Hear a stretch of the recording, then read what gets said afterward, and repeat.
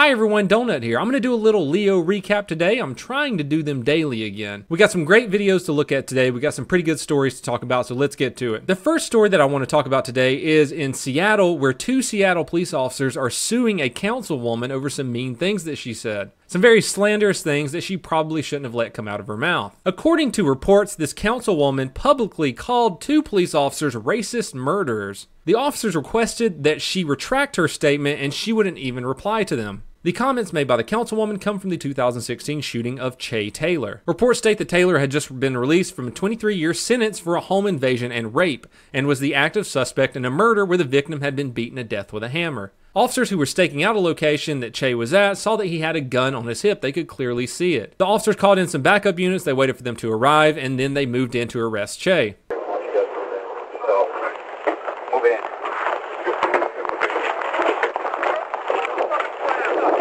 Get on the ground!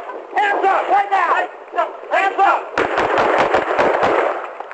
Shots fired! Shots fired! Hands up! The officer's statements in the courtroom said that he originally complied with the orders, but as he was going down, he crouched suddenly, put his hand on his hip, and they could see his elbow go into the air. Both officers were not taking any chances with someone who had committed home invasion, rape, and possibly beat somebody to death with a hammer who was not supposed to be carrying a firearm. Both officers fired. One fired with a rifle, one fired with a shotgun, and they killed Che. According to the councilwoman, though, the officers just shot him because he was black.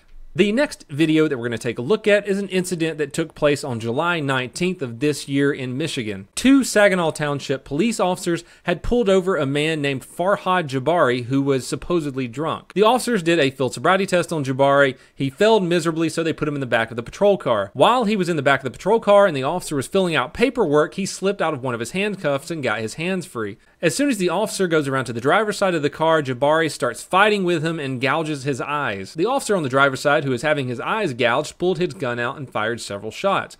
Unfortunately, the officer who is on the passenger side is in a little bit of crossfire and he gets hit in the arm.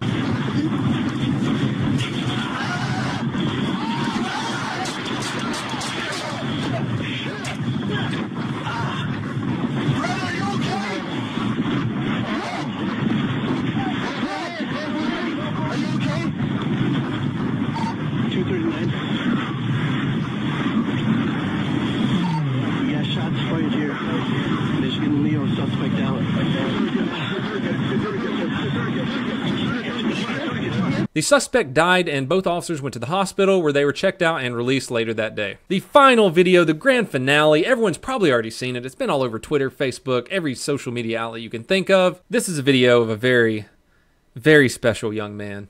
Before we get into the video, let's talk about what led up to this whole thing. There was a Trump rally in Phoenix last night. Of course, there's going to be protesters anywhere Donald Trump is. There were some fights, there was some throwing shit at officers. And when the Trump rally was going to let out, the officers could barely get the protesters cleared out. Police officers asked them several times to leave, told them they were going to shoot tear gas, and when the protesters refused to leave, tear gas was dispersed. Of course, some protesters are showing up now with gas masks to intentionally not follow lawful orders. This young man, God bless his soul, decided it would be a good idea to kick a tear gas canister back at the police. Now, we don't know if this was intentional or not, but if you're going to kick a tear gas canister back at police, it's probably not going to end well for you. Backing up, but still facing that line of officers in defiance. You just saw one of the protesters go up there and actually kick a can of that. That are kicking pepper spray back. And a guy just got shot with a rubber bullet. That guy that you're looking at right now just got hit with what I think is with a rubber bullet. He looks hurt. God. That's right, folks. He was shot directly in the wobbly bits. One last thing before I jump off here. I just want to say congratulations to Ethan and Hila of H3H3 for winning your lawsuit. In case you guys didn't know, they were in a little bit of legal trouble. Some douchebag was suing them over some videos that they made fun of his. Hopefully we can get Ethan and Hila back on stream again soon and play some more Battlegrounds with me. Well, everyone, that wraps up the Leo recap for today. I'm going to be streaming on twitch.tv/Donutoperator at around 9:30. We're going to play some video games. We're going to hang out. We're going to talk a little bit. It's going to be a good time. Everyone, please have a fantastic Wednesday.